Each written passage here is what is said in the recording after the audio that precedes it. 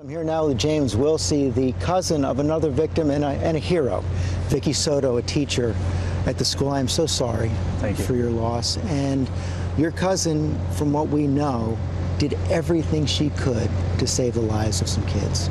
Yes, from what we've been told, my cousin Vicky, in her first grade classroom, took her students and huddled them into a closet and then shielded the children in the closet, trying to protect them from bullets in between the gunman and the kids. Yes, yes, yeah. She's definitely a hero.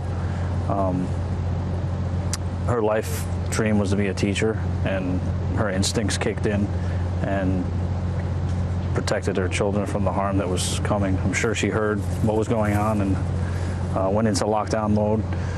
Took her kids, put them in the closet, and by doing so, she lost her life protecting those little ones.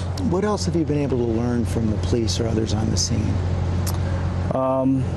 Just that she was a hero.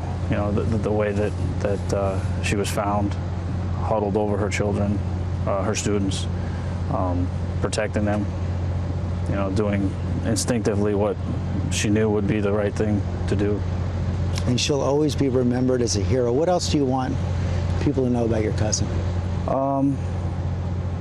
I was proud to know her, and I know that her mom and dad have peace knowing the way Vicky was taken from us tragically, protecting the children. Like I said, her life dream was to be a teacher, and she was all about molding those young minds. It's what she loved. So what she loved to do, and knowing that unfortunately she lost her life, but knowing the way she lost it, we're proud to call her family and that she was a hero trying to protect those children.